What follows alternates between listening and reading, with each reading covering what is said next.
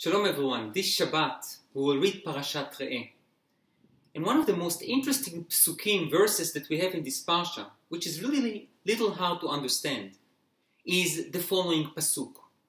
Leshichno tidreshu uvat Hasham, which most of the English translation says that you shall seek God's presence and you will go there. The word leshichno can come from the word neighbor, shachen, or leshichno from the word shechina, the divine presence.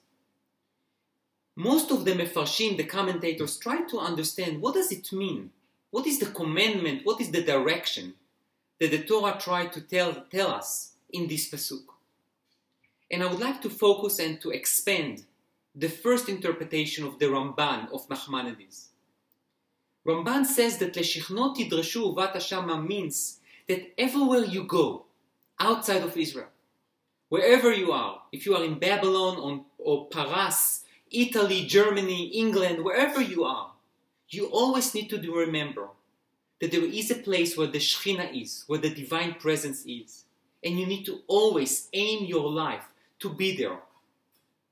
It does not mean that we don't need to establish and to create communities in Jewish life, in Jewish communities, schools and shuls and batei midrash. But we always need to remember that there is a one place there in the land of Israel, the city of Yerushalayim, where the divine presence rests. When you look at Jewish history, you see a repetitive theme.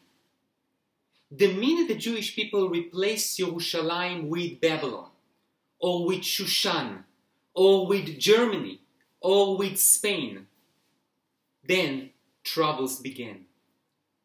A Jew, wherever he is, even if he has the prophetic vision of livnot batim, to build homes, velitas sadot, and to plant fields, he always needs to remember there is a one place where the prophetic vision was present, when the divine presence was there with us on a daily basis. It was Yerushalayim. Leshichno tidreshu uvat Hasham. It's not only to break a glass in a wedding. It's not only to leave an unpainted part of the house.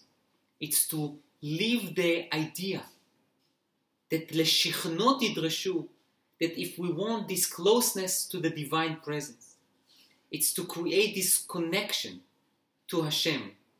There is a very special place that fits the most to do it. It's Yerushalayim. He does not come to dismiss any place of Torah and Zionism and kesher and connection to the land of Israel. But it is create a focus on the place where the Shekhinah Shora, where the divine presence rests, which is Yerushalayim. Speedily in our time for all of us. Shabbat Shalom.